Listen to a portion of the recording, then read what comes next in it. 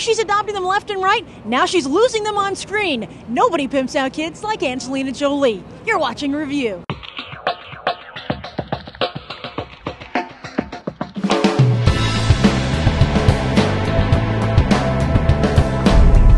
On March 10th, my 9-year-old son, Walter Collins, disappeared. And a 5-month investigation led to a boy being brought to Los Angeles from DeKalb, Illinois. The LAPD told me and all of you that this boy was my son. He was not my son. Changeling. What is a changeling anyway? Based on Western European folklore, it's the offspring of an elf or troll that has secretly replaced a human child. But the stuff of storybooks seemed all too real to single mother Christine Collins when, after her son was kidnapped, the LAPD presented her with a strange boy claiming to be her son. When Collins protested, they threw her into a mental institution. J. Michael Straczynski, creator of Babylon 5, wrote this screenplay based on true events as a welcome break from his sci-fi work.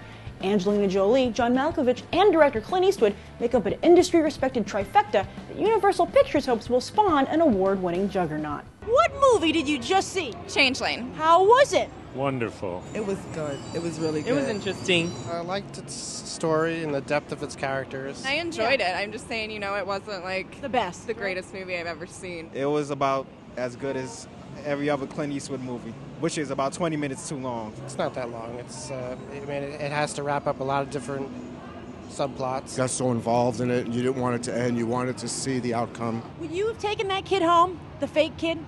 No.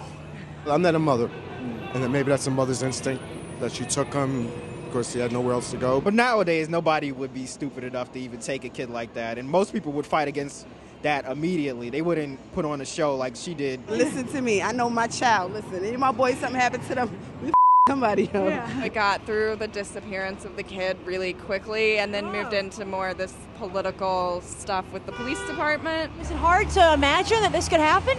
No, I'm from Los Angeles. I grew up there, and not too long after that era, so it's not unbelievable to me. You have kids, then you can really relate to it. If Yeah. not, you're really not, to be honest with you, you're going to take it as a big joke.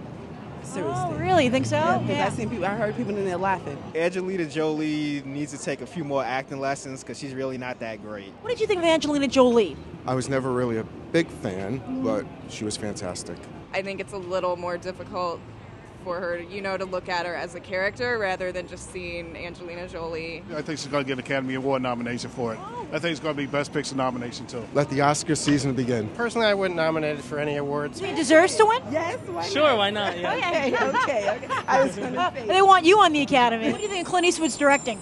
Oh, he's great. He's one of my favorite directors, and that's why I'm here on opening day. One good movie after another. He's the best director alive. This movie, I give it an A+. I love it. And Angelina Jolie, if you're watching this, call me.